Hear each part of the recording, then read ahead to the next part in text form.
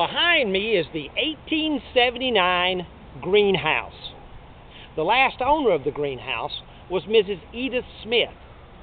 She wrote a letter to Wilbur Kurtz, the historical consultant for Gone with the Wind.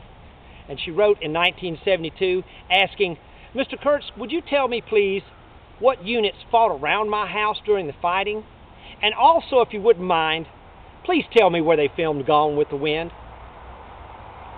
Mr. Kurtz's answer, of course, included all the fighting information, battlefield, and which units were actually camped or fought around her house, as he was likened to do. But at the end of it, he included just this one little line about the filming.